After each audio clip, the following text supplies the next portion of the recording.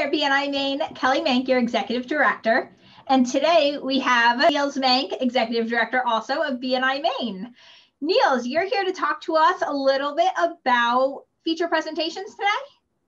Feature presentations. Excellent. And you wanted to talk about how to use all three senses. Explain to me how that's possible. So this one is entirely personal to me because I've been visiting a lot of chapters lately. I've been hearing some great 10-minute presenters, some feature presenters, and I've just been looking at it and wondering, how can I take this in? How can I implement it in mine? And what could make them better? And how are the people in the Zoom room reacting to the feature presenter? And I started realizing that there's many different ways to do it, but there's three senses to think about that you have to take into account when you do a feature presentation on Zoom.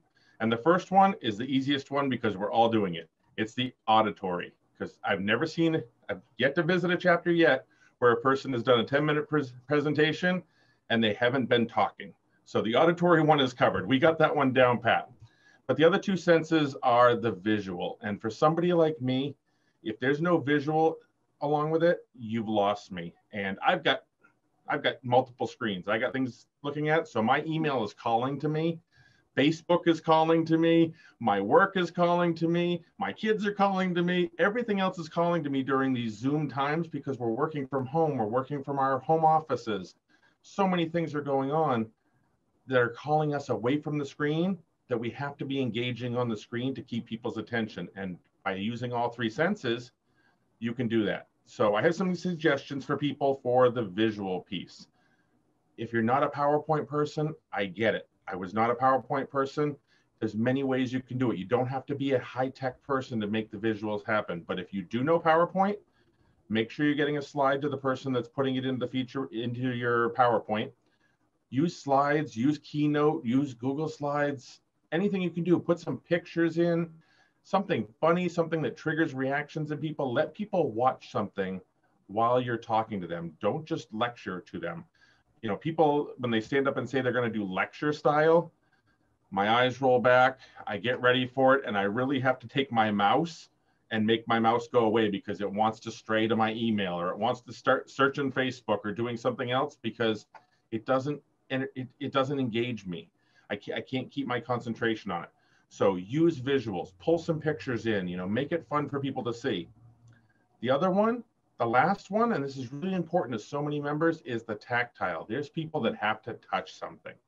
And when we're live, people love when you pass around literature or brochures, or if you're somebody that does food and you pass food around, you can still get that through Zoom. You just have to be a little bit more creative. And I tell people, they're like, what can I do? I'm going to mail them things ahead of time? No, you're not going to mail them your products, okay? But people have things sitting in front of them that we all have. Kelly, do you have a pen? Yes, I do. I have a pen. I can get you to click a pen on the other end during the presentation, and I can engage you to click that pen. I have business cards. Most people have their business card on their desk or a business card to someone. Have them pull out their card and look at some piece of it. Engage them somehow with something they have. A lot of people have their water bottles. Take a drink because in the middle of your 10-minute, your mouth is getting dry, you want to drink. Encourage everybody else. Take your water bottle and have a drink right now. Get them to use their hands. The best one I've seen yet is telling someone, okay, this is the interactive portion. Find the weirdest thing that's in your office space right now. What is the weirdest thing? I have a baby Groot. I have a baby Groot planter in my desk, and I put a baby Groot up. Kelly, do you have something weird on your desk? Sanitizer, okay? What is that thing that's sitting on your desk that you can show people? If you can get them to use their hands, you're going to be so much better off because they're not going to be using their hands on the mouse or on the cell phone. Those are where you want their hands to stay away from. You want to stay away from distractions. You want them engaged on you. So if you can get them to be touching the things that you're looking for them to touch on their desk, and if you can engage them with visuals while doing a great presentation, through your auditory senses, great three pieces right there. That's how you're going to get an amazing feature presentation. You're going to educate them, and they're going to be able to go out and find you referrals.